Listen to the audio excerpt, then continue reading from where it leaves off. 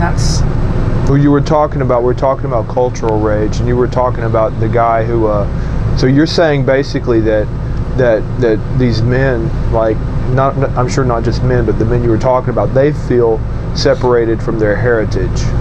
Yeah, I think they don't feel like men, you know, because like maybe their women have a better education than them, and so they look at themselves as stupid, like their knowledge or whatever kind of, you know, information or like skills they possess are worthless because they can't get money, you know what I mean? And it's like, what is money, man? It's like, you know.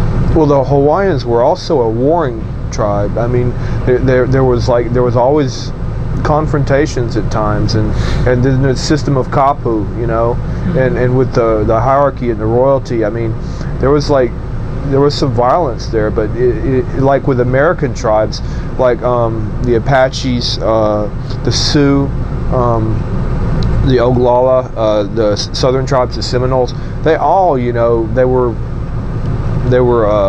wars at times, and they lived with a warrior tradition, you know, and the Hawaiian people had that, you know, and it's not necessarily a bad thing, you know, but that's an incredible thing to lose. It may seem ironic or backwards, you're right, man. You know, Hawaii was a warring people, but there were wars over territory, but King Kamehameha stopped all the wars. He consolidated the islands, right? What he did was he turned it from a chiefdom to a kingdom. He conquered all the islands individually. Some of them were given to him because they didn't want to have any, you know, war or fighting. They didn't want any death to come to their island, so they just, you know, graciously handed it over to the king. And what happened was there was nothing to fight for anymore, and that's what happened, man. Like the second Kamehameha, he was already used to foreign influence, you know. And his stepmother, Ka'ahumanu, she was already used to that foreign influence too, you know. And so it's like, in their minds, things change, and so they get away with the kapu system. But during Liho, he's the second Kamehameha, he inherited this kingdom. He didn't have to fight or work hard for it, you know what I mean? It was given to him. It was given to him, and he didn't value it as much as his father did because he didn't have to work hard for the things that he got. He was just like passed down, you know. What do you do? Just sit around on a throne and like tell people what to do all day, you know? I don't know. But well, that's pretty common. I mean, I've learned in my own life, as soon as I stop respecting what I've got, that's when I'm going to lose it. Yeah. You know? For sure, man. Yeah. That's when you lose it. Yeah, absolutely. Because you lose the value for it. You know, you don't value it the same as you used to.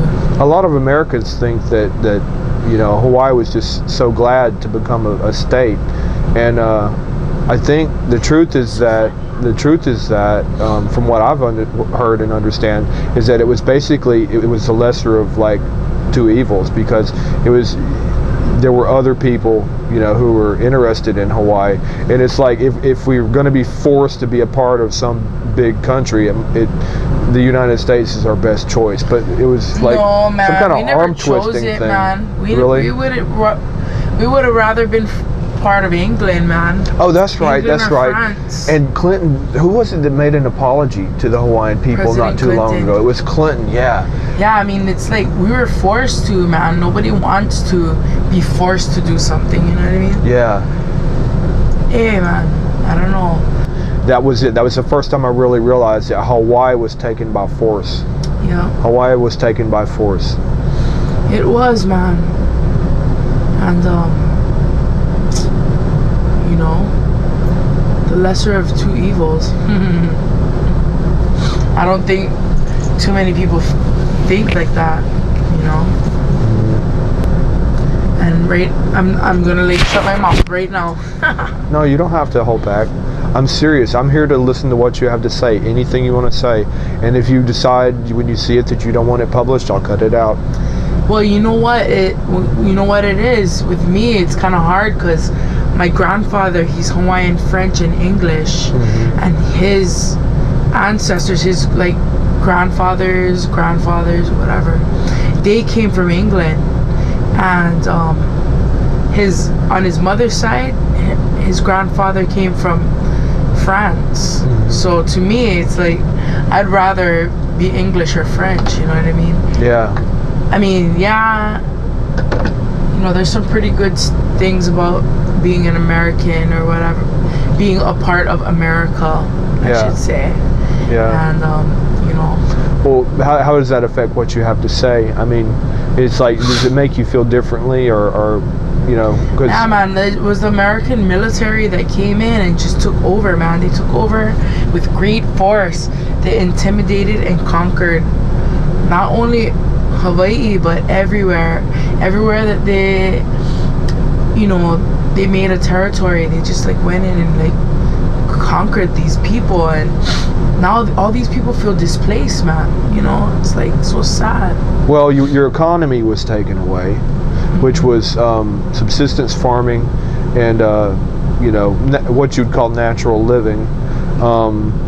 Your religion was taken away because the Hawaiian religion was suppressed by Jesuit priests and by you know, the missionaries who went over there. The keabi tree on the Big Island has thorns that'll go through a Michelin tire, and it was planted to make Hawaiians wear shoes. It's not native to Hawaii, and you know, so your religion was suppressed, your culture was suppressed. Yeah, they took away the language. Yep, your language was suppressed. American military, they put a ban on all Native Hawaiian, and all public and private schools in Hawaii in 1896, just 3 years after the overthrow of the Hawaiian monarchy. And man, they took away the language, and then the culture started to dwindle. You know, people started to be ashamed to speak Hawaiian. When you went to school, if you spoke Hawaiian, you get lickings from your teacher. You know, and it was just so sad, man. Nobody ever deserves that, and nobody would ever choose that. You know what I mean? Like, that is not the lesser of any evil. I think that's the bigger evil. That's just evil? Yeah. Yeah. Well, you know, that's like your grandmother and grandfather's language, you know? I mean, it really is. It is. And to be told you can't speak your own language. language, man. Yeah. It's like, the Hawaiian language is beautiful. I have a dictionary at home and I read it occasionally. I don't know a lot, but I have a few words. But I love it. I love it. I love it. And yeah, so but you know what, man?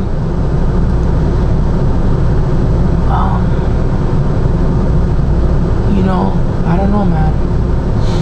I think it's a trip. The language was reinstated in 1978, the year I was born, you know.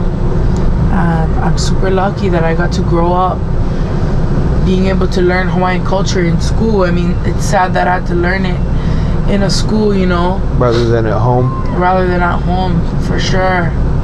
But, you know, I'm super stoked that I was able to do that.